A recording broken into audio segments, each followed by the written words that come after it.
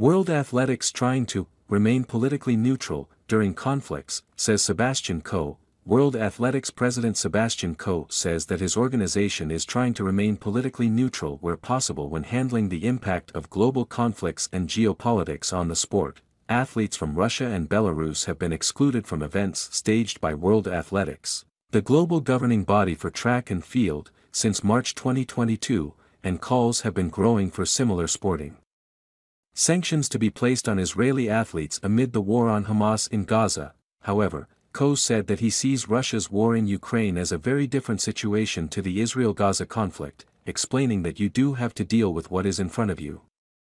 Speaking to CNN Sports' Amanda Davies ahead of the World Indoor Championships in Glasgow, Scotland, Coe said, "We're not the United Nations. We're not a political body. We're an international federation for sport. My responsibility is to make sure our sport remains global, that where we possibly can, it is not always possible, but where we possibly can, we remain politically neutral, but then we do take stands. We've taken a stand over Russia and Belarus. We recognize that whenever you make a judgment politically, you are setting a precedent, but I do think you have to deal with those issues as they arise."